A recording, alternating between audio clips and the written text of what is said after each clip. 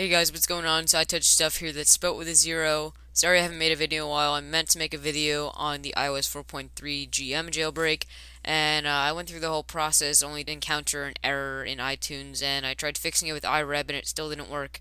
So that jailbreak is a little unstable. I didn't really want to show it to you guys, and hopefully a jailbreak will come out soon for this newly released iOS 4.3 final IPSW. So again, today, what day is today? March 9th. Apple released their iOS 4.3 update to the world, and recently it was supposed to be announced on March 11th with the iPad, but I guess they decided to put it out a little early and whatnot. And basically, here's how you can get it. So you can either go ahead and open up iTunes and click on the check for update button, and if you are on 4.2.1 or an older firmware, it will check and see if you have an update. But since I already am on 4.3, which is the GM I'm running right now, then you basically have to do it another way to get the update. So the other way is to go to Safari and head to the Redmond Pi link I have, and basically it's just a bunch of links on this one web page for your specific model.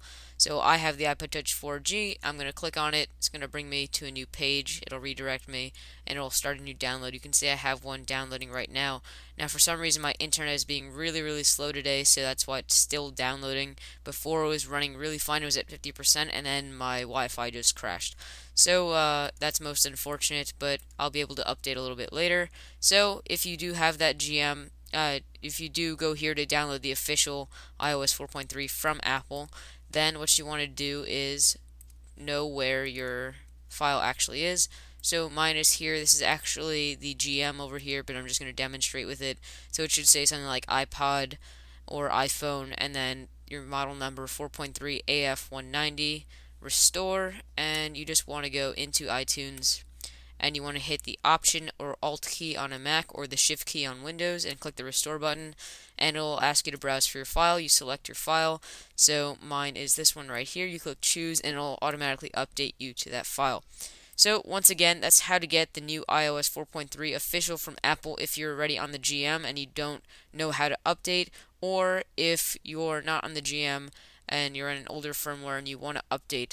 Also, along with that, you need iTunes 10.2, so you can do that by going to iTunes at the top, click check for updates, and it'll update or look for updates, and then if there are any, which if you're not on iTunes 10.2, it'll ask you to update. I also think it updates QuickTime, but I'm not so sure about that. Usually they update both. So that's basically how to get the official iOS 4.3 GM. It brings some cool new features and some bug fixes, especially an enhancement to Safari with the new Nitro JavaScript engine. And so we should see some speed bumps there and a few more options for the iPad and whatnot. So guys, it's been iTouch Stuff here that's spelled with a zero, and I'll see you guys in the next video. Take care.